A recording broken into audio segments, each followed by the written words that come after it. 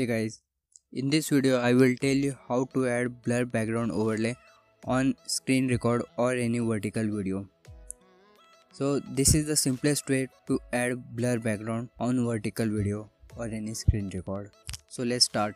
Open Play Store and search Filmora. It is provided by Wondershare software.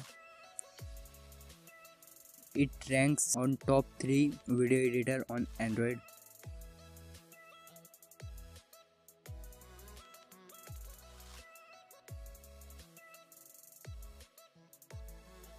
Tap on create new project and tap on any vertical video or screen record.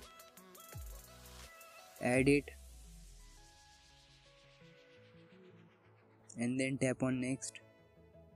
You can see the video is cropped in 16:9 ratio. So scroll down here and tap on ratio and crop. Tap on cut sides and tap on black. Now you can see the video background is now blur. It is looking better, a lot better than this. So if you want to export the video, tap on save. It will take little while to save the project.